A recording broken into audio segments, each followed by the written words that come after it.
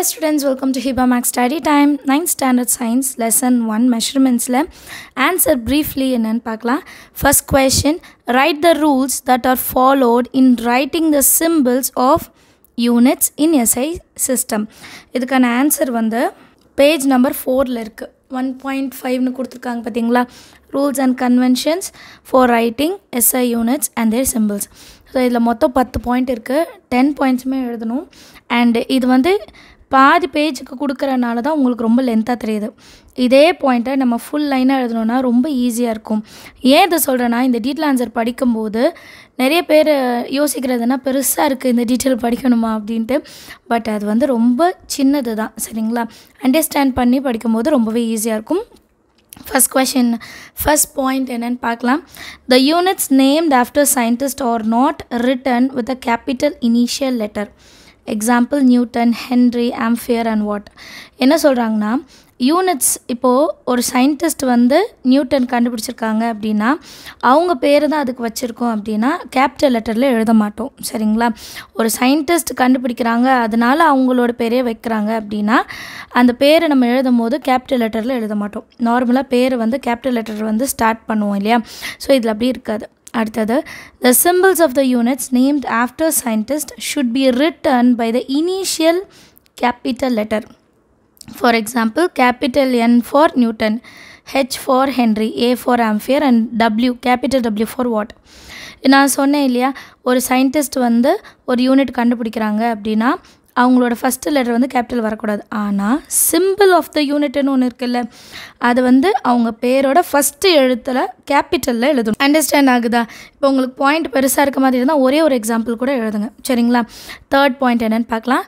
Small letters are used as a symbols for units not derived from a proper noun. மீட்டருக்கு வந்து M, கிலோகிராமுக்கு வந்து KG அப்படின்னு எழுதுகிறோம். இதில் வந்து கேபிட்டல் லெட்டரே இல்லை, பார்த்தீங்களா?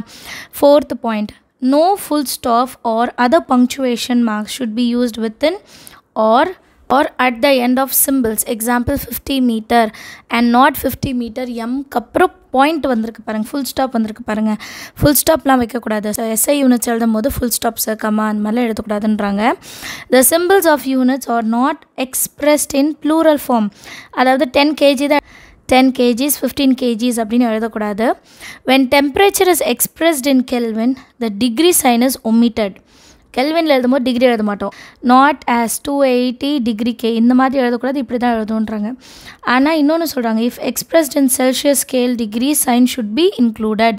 செல்சியஸ் ஸ்கேலோ ஃபேரன்ஹீட்டில் எழுதும்போது டிகிரி யூஸ் பண்ணுவோம், கெல்வினுக்கு மட்டும் டிகிரி யூஸ் பண்ண மாட்டோம். இப்போ இந்த பாயிண்ட்டை ஷார்ட் பண்ணி கேட்குறீங்கன்னா இந்த ப்ராக்கெட்டுக்குள்ளே இருக்கிறது மட்டும் நம்ம எழுத வேண்டாம், கே வரைக்கும் இருக்கிறது எழுதலாம், சரிங்களா?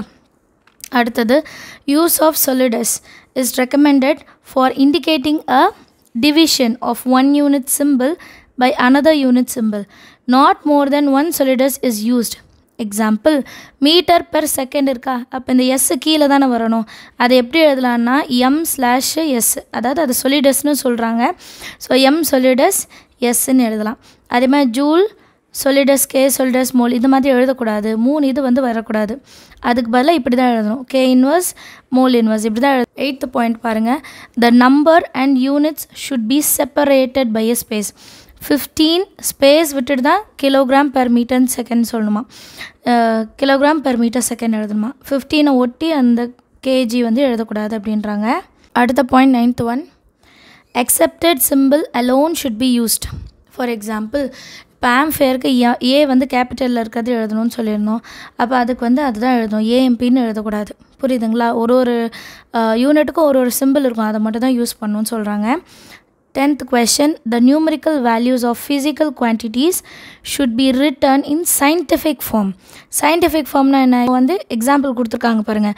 13,600 இருக்கா, இதை 1.36 × 10⁴ தான் எழுதணும். இதை எப்படி கண்டுபிடிக்கிறதுனா, இந்த லாஸ்ட்டில் வந்து நமக்கு இப்போ டெசிமல் பாயிண்ட் இருக்குன்னு அர்த்தம் இல்லையா, அது வந்து ஒரு நம்பருக்கு முன்னாடி வரைக்கும் கொண்டு வரணும். 1 2 3 4 பேக் சைடு கொண்டு வரோமா, அப்போ 1.36ன்னு எழுதிக்கலாம், அந்த ஜீரோஸ் எழுத வேணாம்.